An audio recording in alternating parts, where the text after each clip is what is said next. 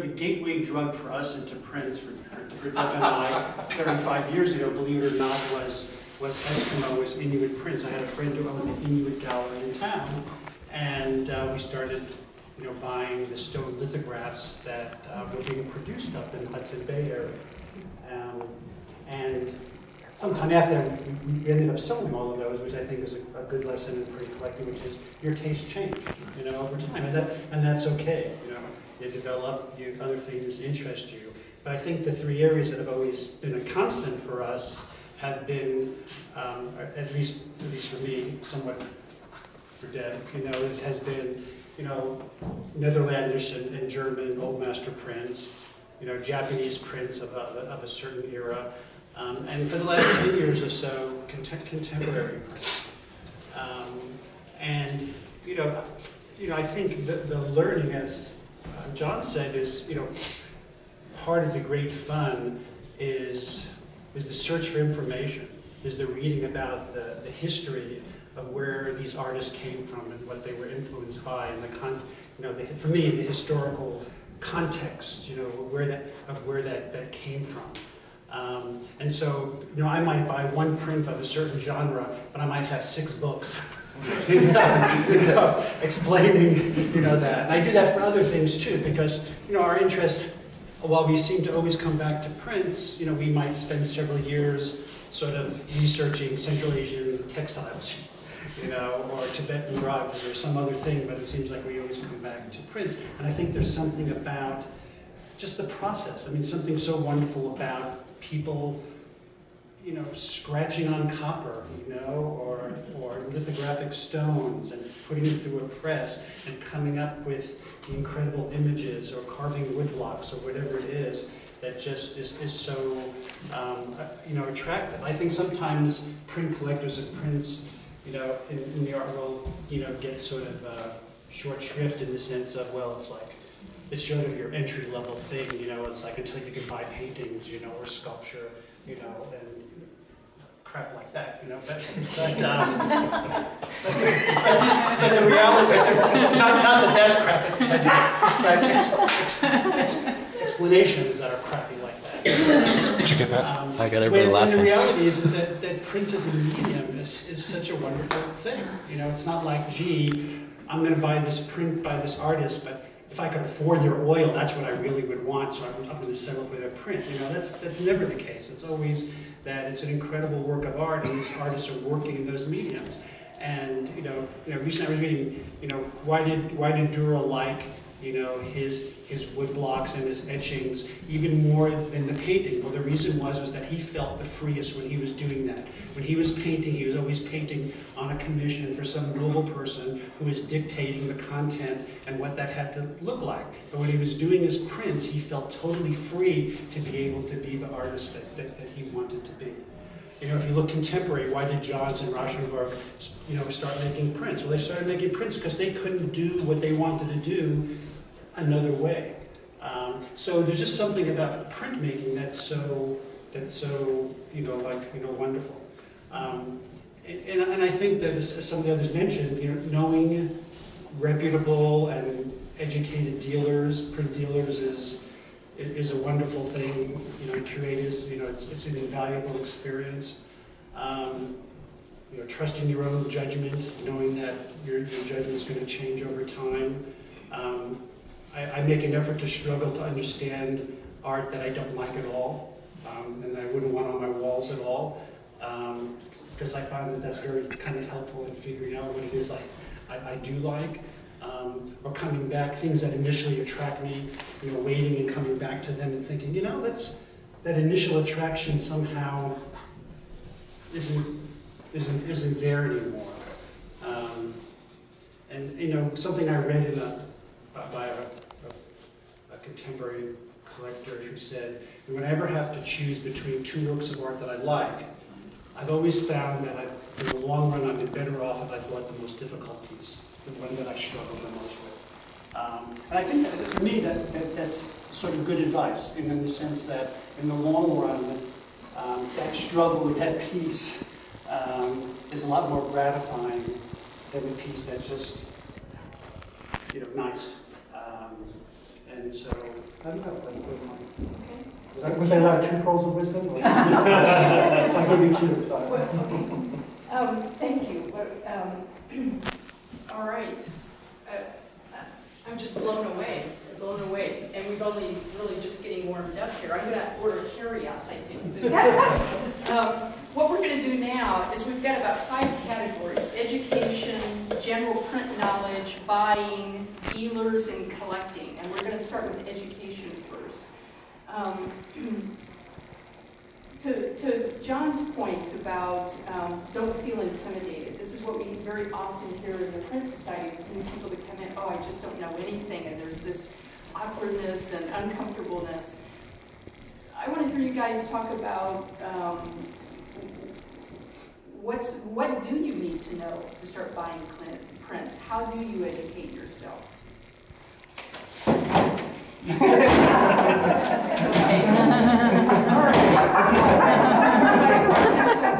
Everybody starts from ground zero.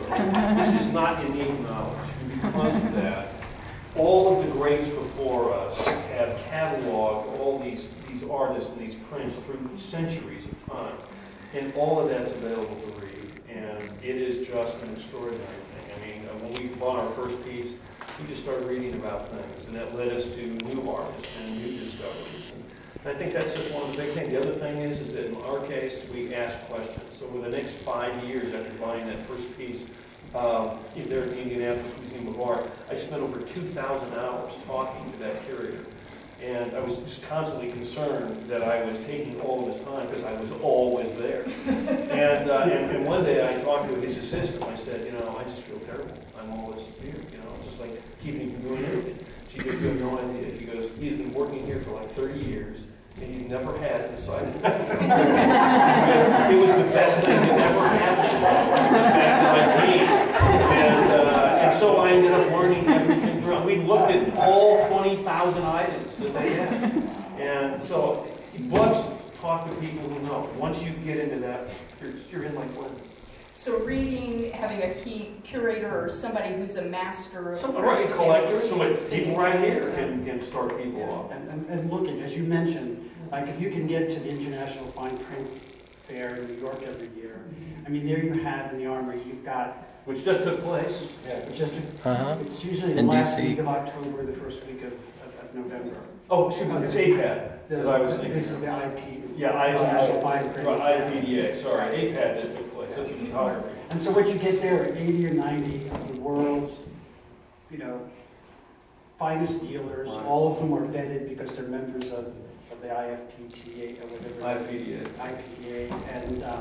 And all their works are vetted. And there you can spend your days looking at a variety of prints that you just could never get to, otherwise. Of old master, contemporary, 20th century, 19th, I mean, the whole gamut. And that constant looking. But what am I looking for? I don't know anything. What am I looking for? Well, what do you want to buy? What do you like? Yeah. What do you like? Well, how do I know that? How do I come How do you know what you like? I can't help you there. But I can tell if you look at something and you like it, then there's an incentive for you to learn. So where do I go look at it? I would suggest that you take a print course. I've got several and this was in continuing education. You don't have to go get a grade. I would also suggest that you take advantage of what the Nelson has, what the Art Institute has as far as art history courses. That gives you some idea, and even though you might, in your art history course, study more about painting, but print follows painting. And another thing, too, that we haven't mentioned is a lot of painters do not make their own prints. They go to a printmaking source, for example, Crown Print Press in San Francisco or pardon me? A publisher. Yeah, exactly. And they print the prints. The artist will make a design. The printmaker figures out how to make that print look like their paintings. And So anyway, just go visit those places. They love to have you come because you just might buy something there. I think for me, I stumbled across a dealer. You know, your experience of being a hard sell and put in a room with a white light and saying, Yeah. you're going to buy this. My experience, I was lucky. I found a dealer that was looking at investing in a collector over the long term, so wasn't interested in making an immediate sale. We spent the time, energy, and effort to provide education and explain the differences between certain printmaking techniques, discussing various artists, and it helped me learn over a period of time. And so I think if you're looking at a dealer, you certainly don't want to go to a dealer that they basically have a contract in front of you and saying, sign now. Find a dealer who's interested in looking in a long-term relationship and willing to help you grow both in your knowledge and your collection, and that was really helpful for me. And most of the great dealers are that, just that. We actually had a dealer in New York in that first show. We just purchased a few things. We just got started. It was an Albert Dürer woodcut, and the dealer was a guy by the name of James Goodfriend. He's still in New York. He's just a marvelous young guy. He was a marvelous guy. And he's been to our house several times, just a great guy. But anyway, we looked at this Albert Dürer, and it was it was one from the Small Passion, and it was Christ being crucified. It was done about 1520 or so, and it was maybe $1,000. And we're looking at it. We said, tell us about this Albert Dürer, and he told us all about it. And we said, is this the one for us? And he looked at me really funny. He looked at the piece again, he looked at us, and he looked at Jeffrey, the guy who was taking us around, and then he put it back in the bin. And he goes, no, this one is not for you. He goes, there's a much better Albert Dürer for you out there. He goes, this one is for somebody who just wants to collect the name. And so it was 3-4 years later before we eventually bought something from him. But it was exactly that experience of somebody really caring about the long-term collector rather than, hey, I can make this $1,000. Yeah. Most of the dealers, I think, started with, like, as collectors, started with an interest that grew to the point where in order to feed their collecting habit, they had to de-accession some works and sort of fell into being dealers, whatever kind of objects these are.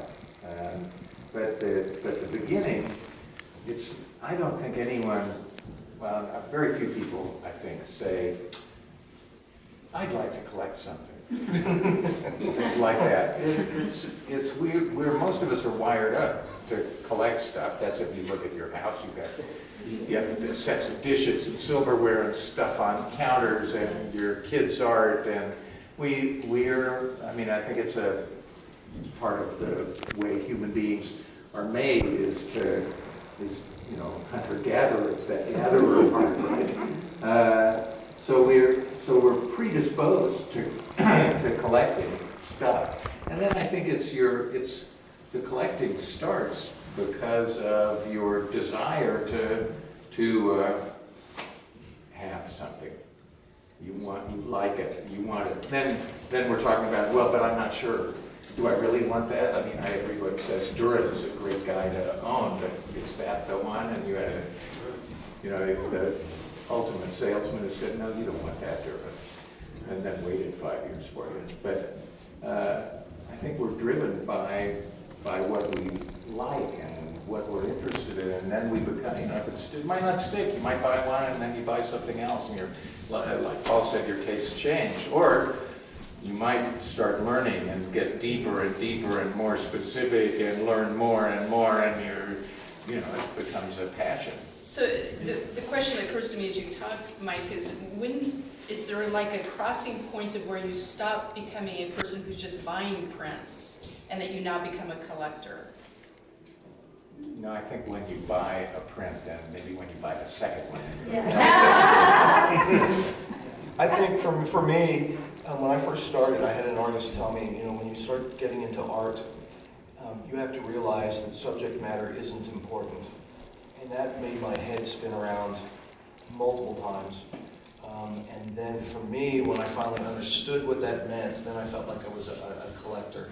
Because I can now look at a piece and appreciate the work that went into it and what the artist was trying to get across. It may not be something I hang on my wall, But for me, that's why I really felt like I was a collector and had some ideas like, oh, now I know what they mean by subject matter isn't important. What do they mean by that? Well, I mean, if you can look at a piece and understand, you can look at two different pieces and be able to understand this is a technically superior piece, this person is probably a better skilled printmaker than this particular person.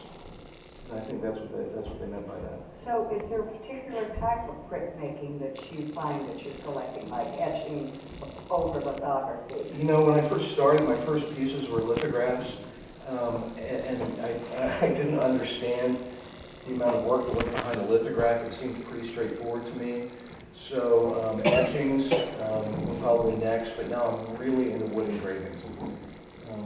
I just, I have a Winslow Homer did some wood engravings for Harper's Weekly and various periodicals, and I have one of those Harper's Weekly pages. It's just fascinating. It's interesting from an artistic perspective. It's interesting from a historical perspective. But right now, it's wood engravings and etchings primarily. But then I learned about how hard it is to do lithographs, and I'm like, oh my. And then I learned how hard it is to do mesotints, and I'm like, anybody who does mesotints should be in an institution. So I think it grows, but I'm really into those etchings and wood engravings right now. Yeah. I think the dealer scholar and the good friends are like the perfect example of that. Really are valuable in showing you, why is this a better print than another print?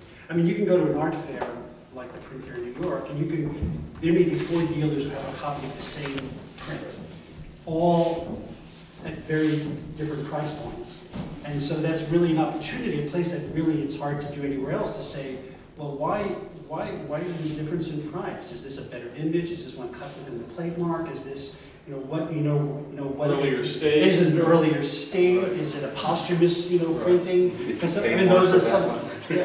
Yeah, right. That's well, but on earlier stage, now the way that a lot of printmakers print, it isn't necessarily the earlier stage, because, well, like Mike Sims from Lawrence Lithography Workshop says that, you might be printing one color, put them like this, but then, it might not get put back in that same order by the time you do the colors. So I don't think you can say early stage. Well, earlier state we were talking about. For example, an etching runs through sometimes, in the case of Rembrandt's etchings, they ran through multiple states as they were reworked by folks like Wadelay, Bassan, whatever, and those things are dramatically less valuable Second, than the third, work. fourth, fifth plates got Right, yeah, as opposed to the things that were done, printed by Rembrandt himself. And what you were referring to, Jane, which I think there was some myth about the numbering of prints.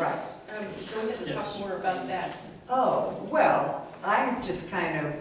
Because frequently we'll hear the question, if I get print number 1 or 2, is that better than print number 50 or 47? Well, it works on an etching plate, because your etching plate will be less sharp, thank you, exactly the word, as it goes along. But we know the numbering is not necessarily a guarantee of the sequence of which it was printed. Absolutely. It could be perfection would be the reverse. Honestly. Right, exactly. They piled them Yes. up when they went to sign it, unless they signed it 50 of 50 as opposed to... Depends on the buyer. For example, if an artist made 50 prints and number 1 is available and number 27 is available, which one would I choose? I'd choose number 1. You would? Absolutely. Why? 1 of 50. Oh, there's a prestige to that first impression. Well, but I think that's misconceived. I'm sorry. It's not misconceived. It's got the number 1 of 50 on it. There's no other difference. There's no qualitative difference between, for the most part, between 1 of 50 and 50 of 50 or anything in between. It's just the pencil number, which makes, after all, these are commodities. The reason you make 50 of it is so you can sell 50 of the thing. So they are, the price is artificially supported in a limited edition because it's a limited quantity, supposedly, that's the theory. I mean, most Japanese prints are unlimited editions, so they're, they print in batches of a couple of hundred usually, and And if those sell out, they print another couple of hundred. And the blocks wear, and then they're recarved. And you can buy, you know, the famous grade wave, focus-size grade wave is still being carved and printed today. You can buy the grade wave for $400, fresh off the block, or you can buy a crummy one that was printed 100 years ago for $200, or you can print a grade one that was printed 150 years ago for $100,000. So as you're looking at these, how does a more novice person assess? Am I looking at something that was printed last week or 100 years ago? Well, that requires, you have to trust your dealer, your eye, your knowledge, and that's where a reputable dealer comes in. And I know of, I've got several artists that will do an etching and they'll make a determination it's going to be an edition of 75, and they'll create it in 1991, and they'll pull 5 prints from that plate in 91, and then they won't do any more of that edition until 2005, but they'll still sign it as 91 because that's when the etching itself was created. And sometimes they'll set an edition of 75 and never print more than 10 or 15 of the edition. Well, and signing a number is you know, I think if you're going to make an edition, as as an artist who Sure. makes prints, I think that's, and so many people disagree with me, but I think it's almost fraudulent. You should not, if you're going to say 1 of 50, you should make 50 and do your investment. But so many people say 1 of 50, 2 of 50, 3 of 50, 4 of 50, 5 of 50, and 6 doesn't come along until the first 5 are gone. And it's, I don't like that.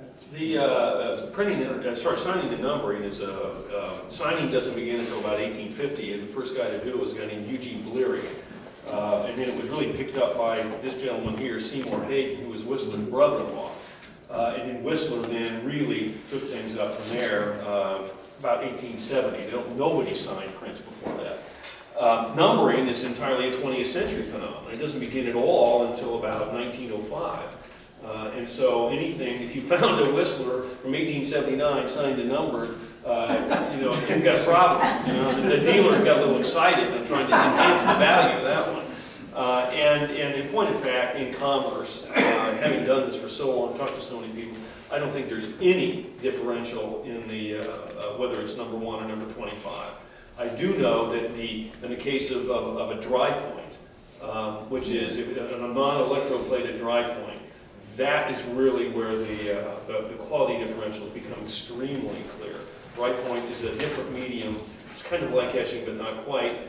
And unless it's been electroplated, you can only get a few good impressions off the dry point. But those later impressions are all smudgy and nice looking that may aesthetically be even more pleasing than those crisp early ones.